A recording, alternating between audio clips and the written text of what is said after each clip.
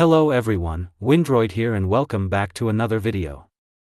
Like the ASUS ROG Ally, and the new Ryzen 7040U chips for very light laptops.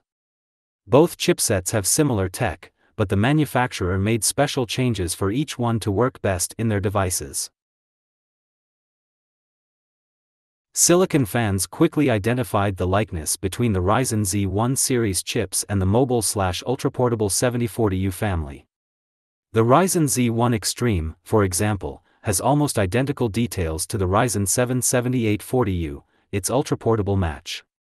This prompted Andrew E. Friedman at Tom's Hardware to seek an explanation from AMD. A respected employee, Matthew Hurwitz, acknowledged the similarities between gaming and laptop electronic parts.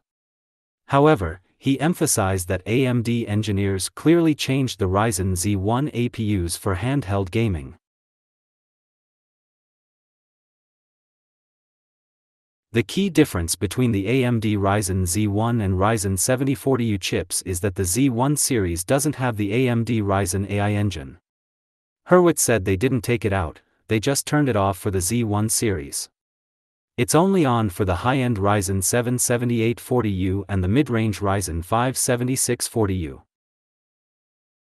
Hurwitz confirmed that engineers didn't remove the XDNA AI machine at the hardware level. Instead, they turned off it on the Ryzen Z1 APUs. The feature is only enabled on the high-end Ryzen 7040U model and mid-range Ryzen 7040U.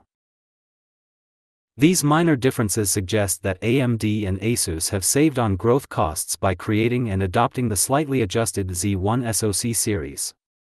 However, Hurwitz stressed the importance of the personalization work carried out by AMD engineers for the handheld gaming market.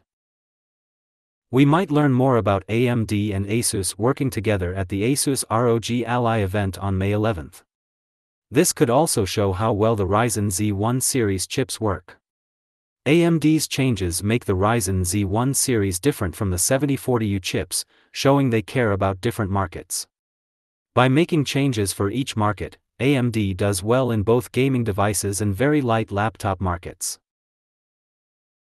That's it guys for this video. If you like it, please don't forget to like and subscribe to the channel. And see you in the next one. Peace.